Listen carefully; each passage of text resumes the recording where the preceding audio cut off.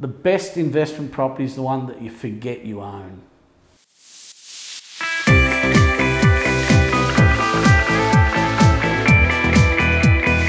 Hi, it's Ray here from Switch Finance, and I have great pleasure in introducing Nathan from Red Gum Property Management. G'day Nathan and welcome. Thanks Ray, it's great to be here today with you mate and give you a little bit of information today about property management and how you can forget that you actually own an investment property. I know it's a funny tagline that, but I suppose I work with a lot of property investors and multi-property investors, and I often say that to them.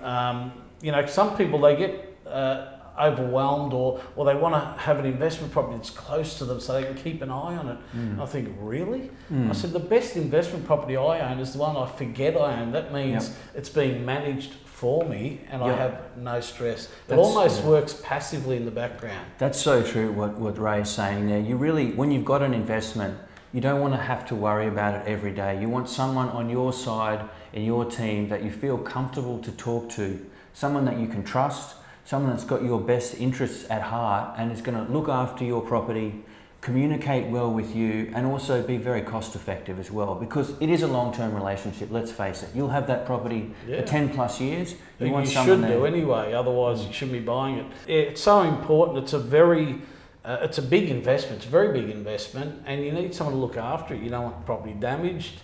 You want your tenants screened properly. That's right, and you want inspections done. That's one of my pet hates is when someone vacates one of your investment properties and the thing's in a mess because they haven't done their periodical inspections. And to be honest, me personally, I don't even want to hear from you. As long as you're looking after it, that's fantastic. That's success to me. Yeah. So that's a really good point, Ray. Basically, the journey of finding a tenant starts with good advertising. You really need to put your best foot forward by doing fantastic advertising, which is great professional photos, 3D tour of the place, drone footage and an interview in there, so you're attracting good tenants. And then it's my job as the property manager to make sure we get the best tenants. And by best, we want someone who's going to look after your place, someone who's going to let us know what happens. Pay the rent on time. Pay the rent on time, exactly. Because essentially, it's your biggest investment and you 100%. Want someone living in there who's going to look after your investment. So that's the whole journey. Perfect. And do you arrange the video tours yourself and do that for the clients? Well, yes, we do actually. At Red Gum, we manage everything for you, which is fantastic. We have a fantastic service actually, and just as a bit of a segue there, that kind of leads us into the cost analysis of how much it costs for a property manager. I was about to ask you that question. Everyone wants to know how much is this going to cost us? Because advertising, it's not cheap to get a professional photographer in, professional videographer to do all this fantastic material that makes you a cut above the rest. But at Red Gum, we charge a flat rate of 5%, and that actually includes the advertising, it includes letting fees. Oh, that's your ongoing management fee, 5%? Yeah, exactly. That's cheap. So it's really important, I think. Hang on a minute, is that all you charge?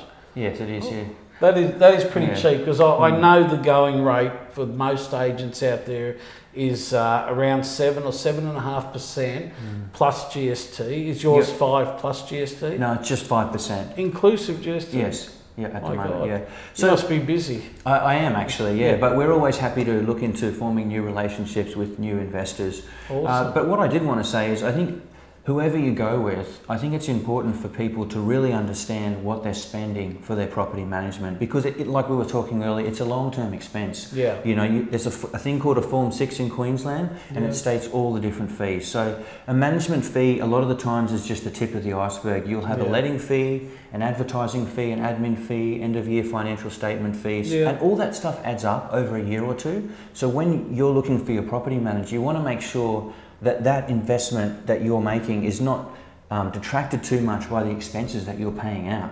Because essentially the fees can mean the difference between positive and negative cash flow out of your investment property. 100%. And because admin fee was funny. I used to get charged $5.50 a month postage and pennies.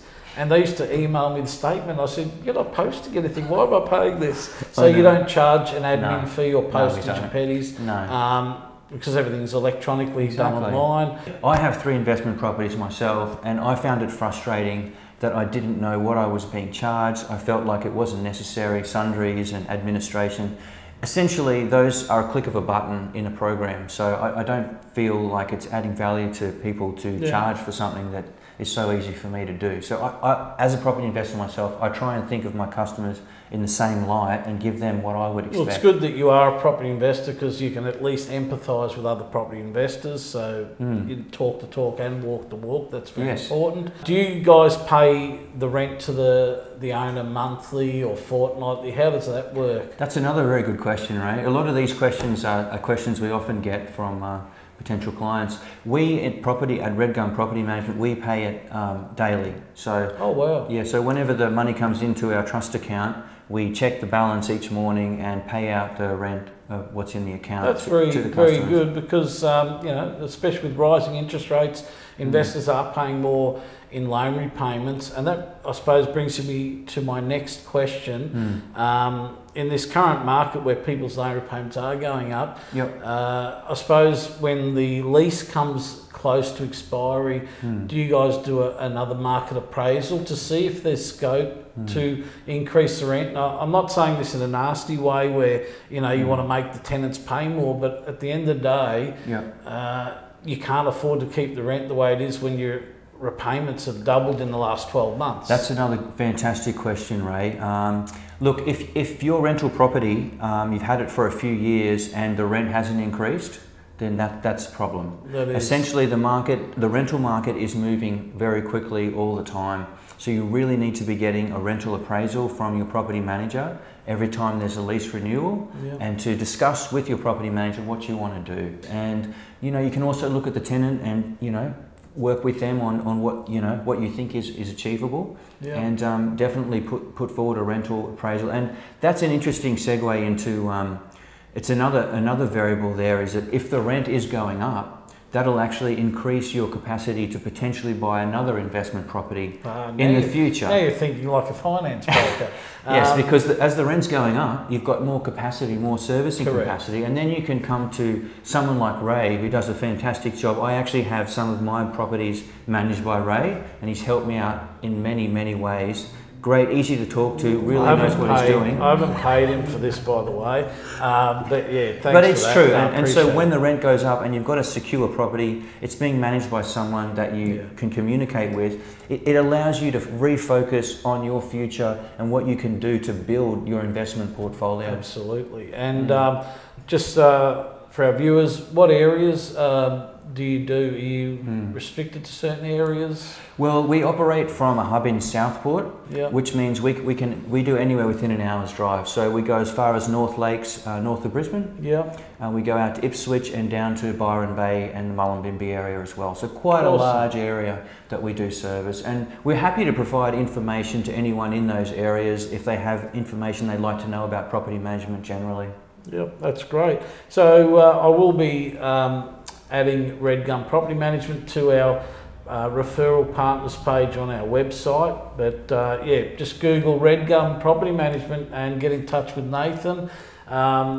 Fantastic rates for property management at 5%, including GST. I don't know how long you can sustain that for. That's pretty good. But yeah, reach out if you need any help. Thanks, guys.